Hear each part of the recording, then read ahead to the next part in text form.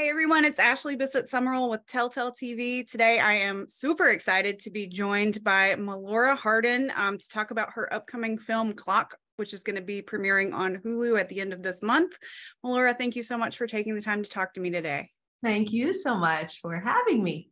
Absolutely. The trailer for this movie looks incredible and terrifying. Tell me a little bit about it. It is definitely a challenging ride. It's really a story about sort of a woman who has a perfect life and loves everything about her life, and doesn't have the urge to have children. And so she goes to a kind of experimental kind of clinic that's very edgy, run by me, a doctor who claims to be able to fix your biological clock. Okay. Which sounds like an interesting sort of psychological thing. And then I see sort of the horror element coming into it. Is that something, is that you? Are you the... Well, I mean, I don't want to give everything away, but basically I think that my character is able to affect change. But there are things that go wrong. Mm-hmm. Let's put it that way. I'm not so certain that my character really knows about those things. I think that it's really a conversation about the pressure, societally and familial pressure and peer pressure that women feel in this woman feels in this movie, to feel like she should want to have children, that she should have children. And so I think that desire to, conform to that idea is so front and center that she's trying to not pay attention to the other things that might be not going so well. Interesting. Because it is, when I first started reading about it, I thought, what a relatable idea. I mean, it's a really relatable story, right? It is. Yeah. It's a really interesting, I think, a really kind of a feminist take on, it's very fresh sort of conversation. I've never seen that conversation had by women about this, this sort of pressure that women can feel to have children. It's funny because I'm just the exact opposite. The director, Alexis Jacknow, and I just came back from the Overlook Festival in New Orleans, where we did a Q&A where the film premiered. And one of the things that, Alexis was saying was like, Melora's like, she's like, has two children. She loved being a mom. Like she said, like, yeah. So for me, it was, but I still, really can relate to the idea that there is a pressure. For me, it was always a natural, like I dreamed about having kids from the time I was like 5, like I always wanted kids and was lucky enough to be able to have them. So, but I really did like that there was this very, I thought, fresh conversation around,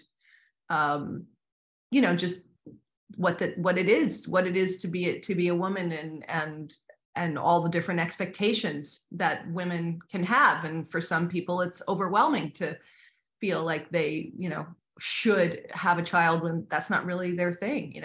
Other people are fine just accepting that, like, I don't really want that. But some people do, I think, feel really a strong pressure. In this particular case, the story is, it's a Jewish family and sort of the end of the lineage, and she's kind of the last in the family line. And so it's really good, I think. Really, really interesting conversation. Okay, so so you're the doctor. You're running a clinical trial. What else can you kind of tell us about your character? I mean, I think that, Dr. Simmons is I think she's very well-meaning. I think she's incredibly smart. She's really cutting edge. I think she really thinks she's doing a good thing for women. This is something that women really want. And I think she sees in Diana's character, I think she sees someone that is going to be an excellent candidate for her trial. And I think she feels this is really going to help a lot of women. That's really what she's coming at it as, and I think feels somewhat maternal towards all the women that she's there, helping. Mm-hmm. Mm-hmm. So what was it that made you excited to be a part of the project, just like from the beginning? Like what drew you to it from the start? Well, I had seen Alexis's short film, which is also on Hulu. It's called Clock. I thought the short was really scary and really spooky and weird. And I just felt like she had a real vision. There was just something really clear in her voice of that short film that she really wanted to say. Mm-hmm. And I read the script and I just felt like, yeah, I want to be part of this, as I said, this sort of fresh and new kind of way to talk about something that I've never seen talked about this particular way. And I thought it was really fun, kind of couched in the kind of psychological thriller / horror landscape. Definitely. Mm-hmm. I'm excited to watch it. Yeah. And also a little nervous. I'm not a big horror person, so it's yeah. like sometimes I get a little, but the story seems so captivating. I feel like. Yeah, I'm not a big horror person either, and it's more psychological thriller than horror. I mean, if you're going to it for horror, there's a couple of like really scary moments, but mm-hmm. I would say if you're going to it for horror, you're not gonna you're not gonna find that with this movie. It's much more intelligent and intellectual than that. Not to say that some horror can't be very complex, because I think it can be, but in any case, yeah, but definitely don't show it to your 9-year-old daughter. I will keep that in mind. That would not be a good thing. I don't think. That would not be a good thing. I'm tentative to show it to my 18-year-old and 21-year-old daughters. Well, what was the most fun thing about it for you? Did you have any favorite kind of moments in playing the character, like behind the scenes? Well, I mean, this was Alexis's first film, and I'm a director also, and I think just being there and watching somebody blossom and watching somebody move through their first time with something, and she just was, she did a wonderful job, and I just think it's just really lovely to be a part of that, of somebody's kind of evolution into a dream, stepping into a dream that they have, and being really, really ready to do that. And yeah, I mean, it's like, when Diana's character goes into a tank, she kind of has some hallucinations, and there's some kind of like pretty strong visuals. And when I came onto the set, my first day on the set, we were doing that sort of hallucinogenic sequence. So it was a pretty funny way to start the movie with this prosthetic baby that was like sort of swinging and like a clock, and like just very very strange, bloody, like Alexis is like, welcome. I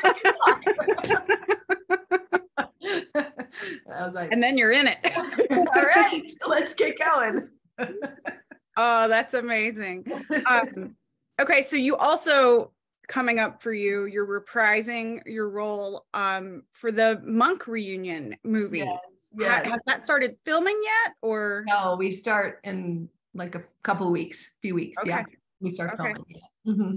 How do you feel about it? What's it? I'm so excited. I mean, I loved my time on that show. I love, Tony Shalhoub is he's such a wonderful actor, but he's also just such a wonderful person. He's so wonderful to work with. Lovely, grounded, real, kind, connected person. So I'm really looking forward to seeing Tony. It's been a while since I've seen him. So that I'm really looking forward to. The director, Randy Zisk, who also I've known for so many years, also just a lovely, lovely guy. I mean, everybody involved in the shoot, everyone is just really, really good people. And I know we're all super excited to come together and, just enjoy each other's company. So yeah, yeah, absolutely. the script is really fun. I think the fans are going to be satisfied and happy.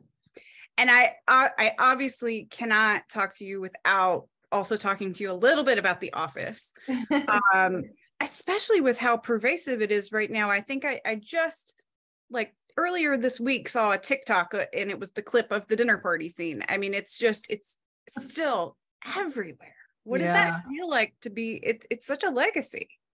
It's amazing to be a part of a show that's sort of, become an iconic, kind of American comedy that, and because of streaming, it's just had this incredible life that is extraordinary, and yeah, I mean, I don't know how that happened, right? It was just a lucky situation, because when I did that, I was a guest star on the pilot, possible recurring character that became a series regular in season 2.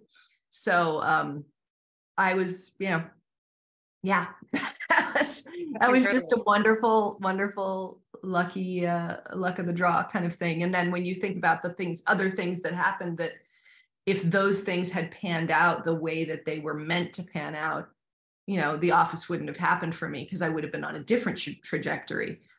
So other things that looked like they were going to come through. Like a lot of people asked me about Back to the Future, because I was, going to be doing Back to the Future. But I think if I'd done Back to the Future, I would have been on a different trajectory. So that was kind of, I don't know, perfect for me. And I love everything kind of works out Jan Levinson. Yeah, everything works out the way that it should. So well, and she's such an iconic character. I think it's so interesting that she wasn't necessarily supposed to be a part of it for as long as she was, and yet, gosh, I mean, when we think about immediately.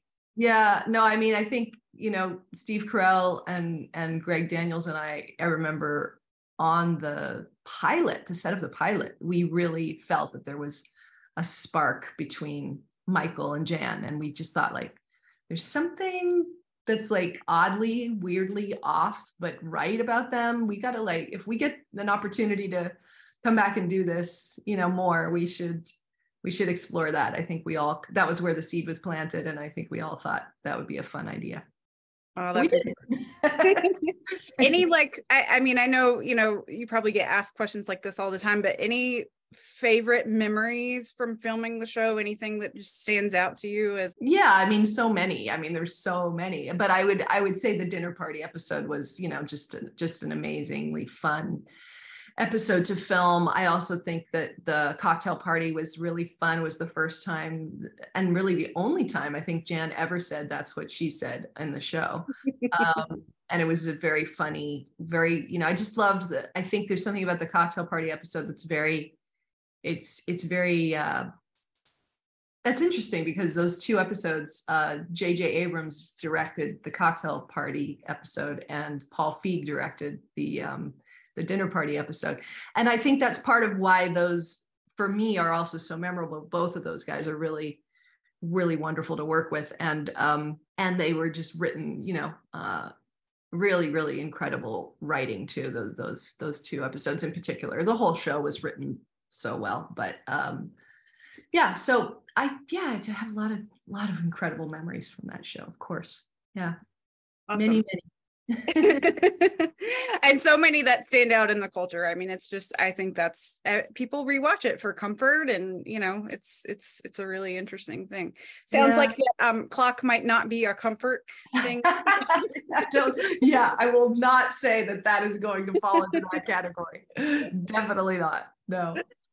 If but people are looking for clock to laugh, you're going the wrong place, people. Maybe watch Clock and then watch The Office before you go to sleep. Right. Yeah, that's right. Just to relax. Yes, that would be the way to do it. Awesome. Well, thank you again so much for taking the time. This was lovely. I really appreciate it. Well, so nice to talk to you too. Have a wonderful day. You too. Thanks.